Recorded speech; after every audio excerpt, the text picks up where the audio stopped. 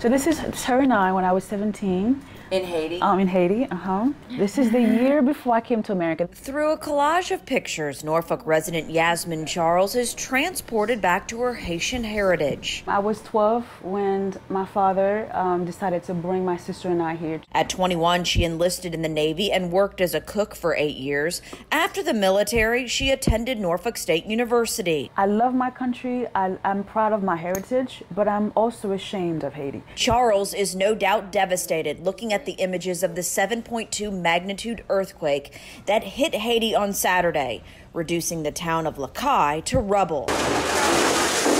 1,400 are presumed dead, 2 of which are her cousins. This is one of them, Gabrielle Fortune, the former mayor of Lacaille. Shocked, stunned. We have folks who were sleeping outside last night. There are no tents, no shelters for them to go to. Why? And I'm very angry with the Haitian government, I really am. She says she's displeased with her government. She believes after the 2010 quake that killed more than 2,000 people, emergency plans should have been in place for these types of disasters. I feel like every time Haiti has a natural disaster or some sort of political unrest, we have to rely yet again on the kindness and the generosity of other nations, when we've had millions, billions of dollars poured into Haiti. Just in the last month, she's watched the assassination of the Haitian president, the earthquake, and now Tropical Storm Grace dumping rain on the country.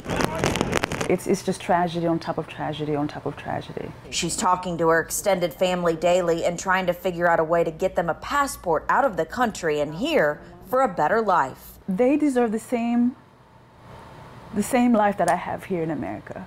So I'm gonna get them out of there. Come hell or high water, I'm gonna do it.